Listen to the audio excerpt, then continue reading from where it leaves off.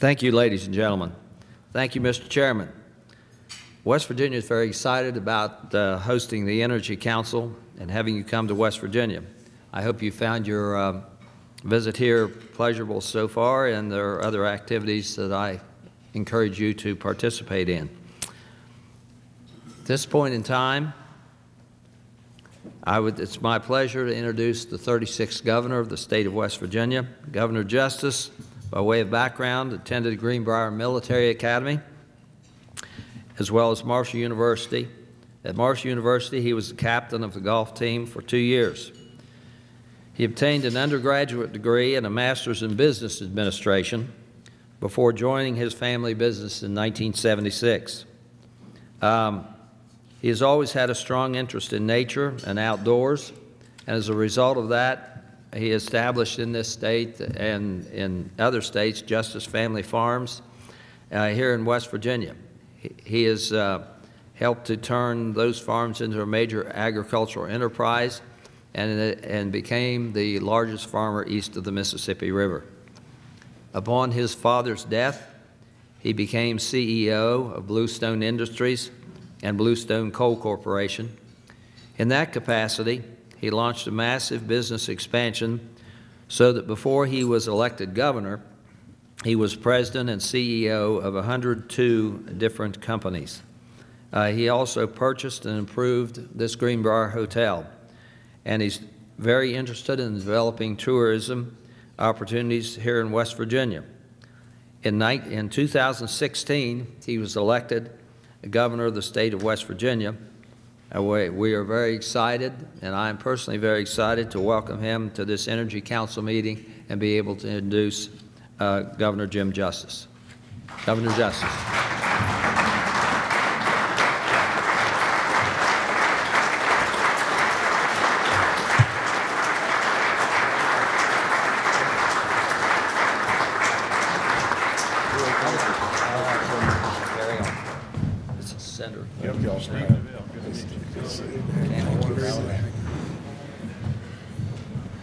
All right, everybody.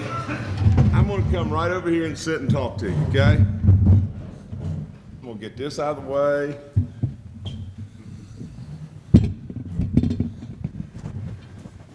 Now, it's hard to imagine this body being a golfer, isn't it?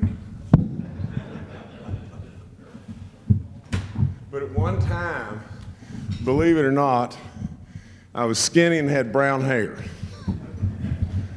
Seems like a long time ago to me.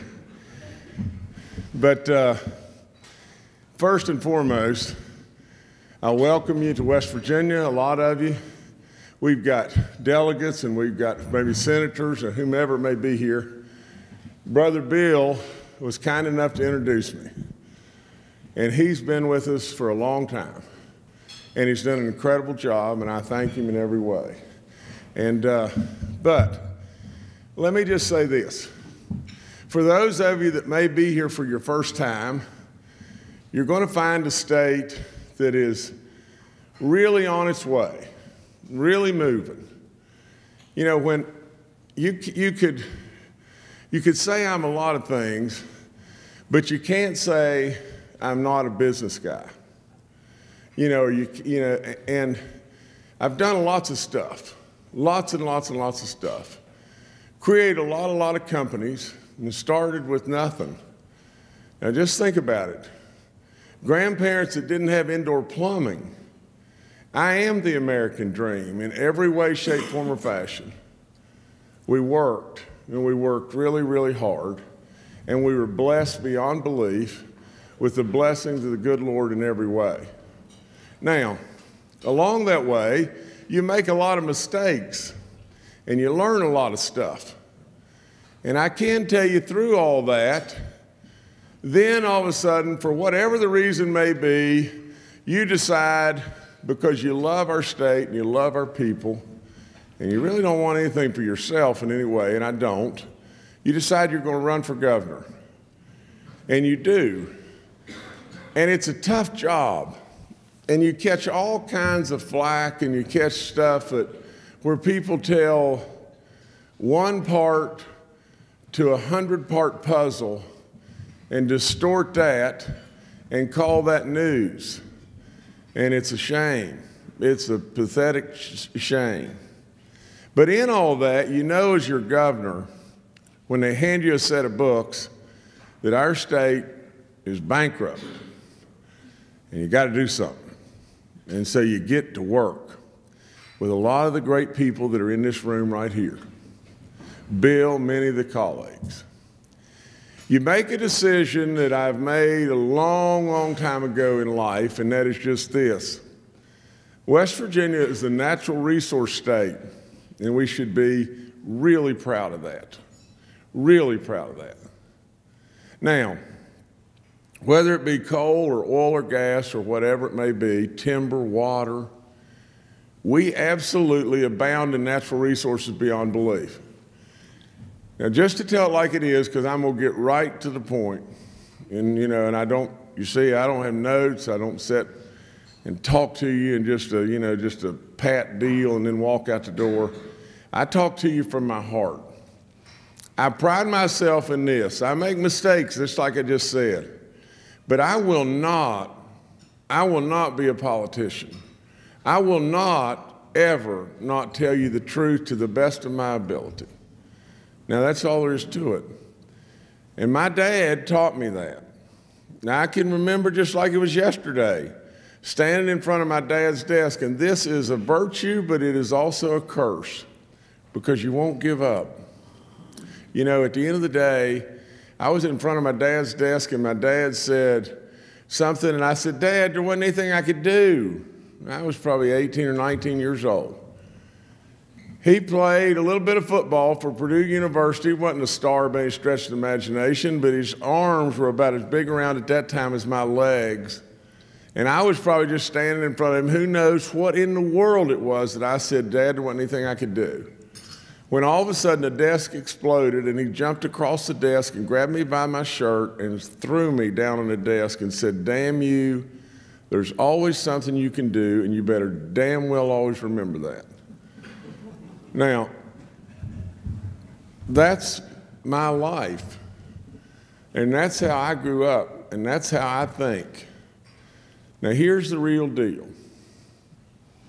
Energy in this nation, as we know it, is under attack beyond belief, and it is terrible, terrible in my eyes.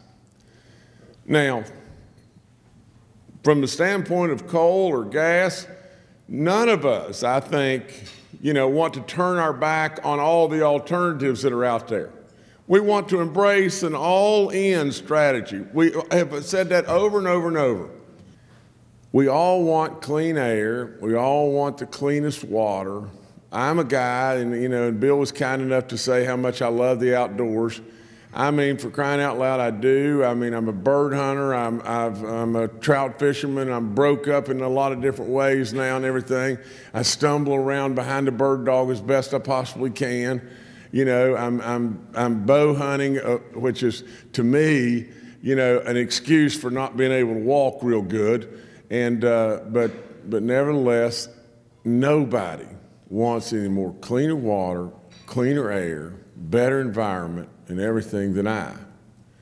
But I am absolutely a believer with all my soul that you are the engines, you are the intelligence, you are the very, very soul of what will make this nation go. You always have been. You always have been. Abundant, cheap energy.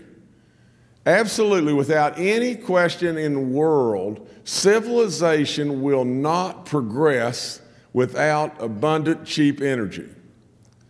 Now, if we want to crawl in a hole and just move away from the earth, if we want to do that, and we don't want to progress as a civilization, then frankly, to tell you the honest truth, I believe that every last one of you are put here, and me included, by God above, to do something, to tend to the garden, to work. Exactly what Adam and Eve were supposed to do, work. Now, at the end of the day, that's what we do.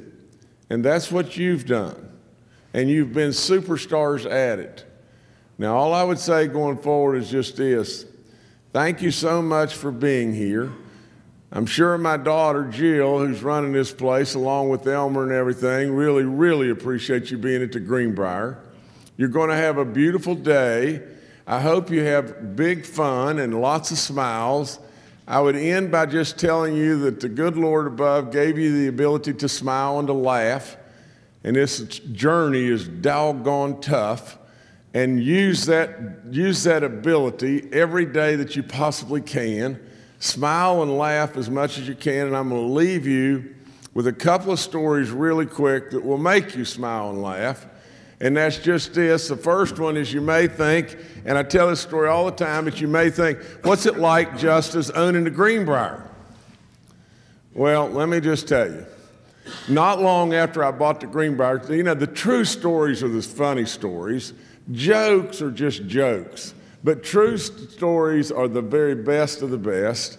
You know, not long after I bought the Greenbrier, probably 6 months, we were trying to get this thing going, and we were working at it in every way, shape, form, or fashion. And I was right downstairs buying a paper, and I was standing there, and right in front of me, and it was about 10 o'clock in the morning, and right in front of me was this beautiful little girl. She was about 4 years old, and a young guy, probably he was maybe 35 or 40 years old, his daughter, and she's just all over the place. And he says to me, and they'd been in the main dining room having breakfast and everything, and he says, you go ahead. He said, who knows what she's going to do and everything. And so I stepped, and I was paying for the paper, and when I did, the beeper on my side went off. And that little girl screamed, watch out, Daddy, he's backing up.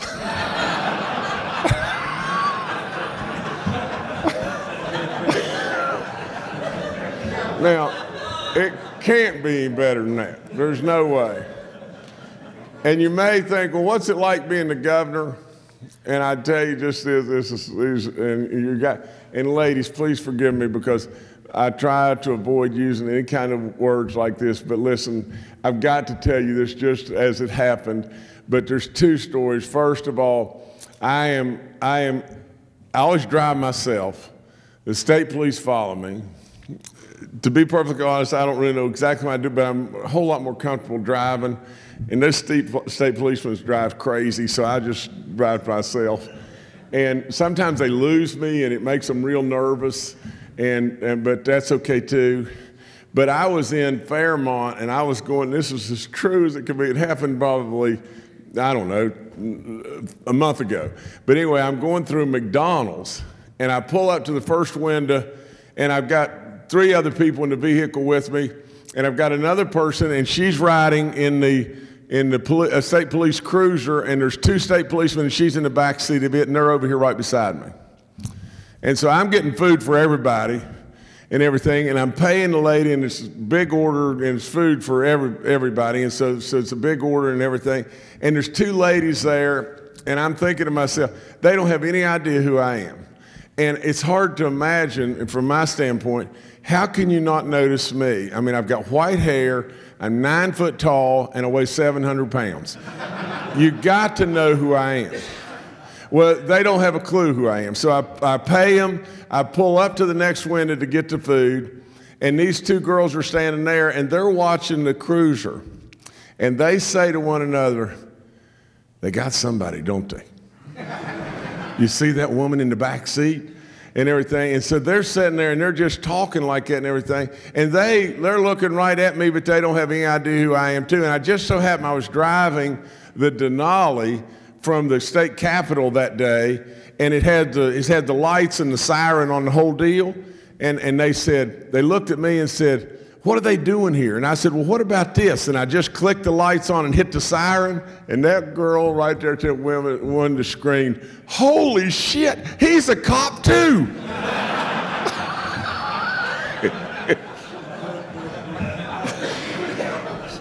So anyway, listen. My last is just this, and then I'm going to leave you. There's a guy, his name was J.W. Davis. He was really a prominent guy, board of directors of Dr. Pepper National Board. He was just he just, you know, was halfway responsible for bringing Frito-Lay maybe to the United States and a lot of stuff. He really, Texan, really, actually in the oil and gas business, and he taught me lots of stuff. But he said, you know, in his life, if he could not make his salespeople, he said, I'd meet with him a lot of times at 6:45 in the morning, and he said, then after I met with him, I'd go to bed. But he said, when I was there with him, if I couldn't make him smile and laugh, I didn't leave him, you know. Well, it's a great story in my book. I got to know him when he was 84 years old, and he's not with us now, but he was a great man. But let me end with just this. My first day on the job, my very first day, you know, other than the inauguration, all the ceremonies and all that, my first day that evening, I had to coach a basketball game over at Princeton, you know, which is not far from here, because I'm coaching the girls' high school basketball team at it's the highest public level you can coach at. And I've done that forever and everything, and I love kids, and I don't go on vacations. I don't do stuff. I mean, I don't go places. I just work. And it really helps me, you know, because I love the kids, and I love being with them, and that's all there is to it. But anyway, so I'm over there, and we win the game, thank goodness. We come out of the gym, and my wife is with me and a great friend. Well, I always drive. I said, Mo, you're going to have to drive because I'm worn out from all this inauguration stuff and everything.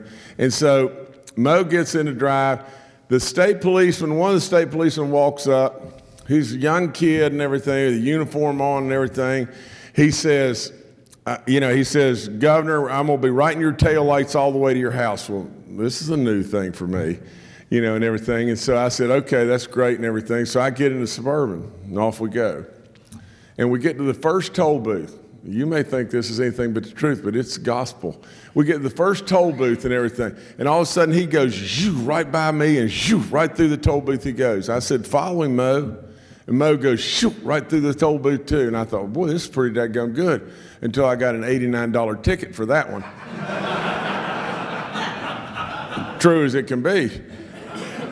And then we just kept getting faster and faster and faster. And I said, well, we're going to get home really fast and everything. And then it dawned on me that Mo's vehicle was on past the exit where we would turn going toward my house. We had to go on straight. So I said, well, what am I going to do and everything? And Kathy said, well, call the captain of the detail and tell him. And I did. And Captain Pendleton said, I'll take care of it, Governor. And so we hung up. And in 2 minutes, he called right back. He said, Governor, now we're doing 92 miles an hour when he called back. He says, Governor, the trooper in front of you is not with you.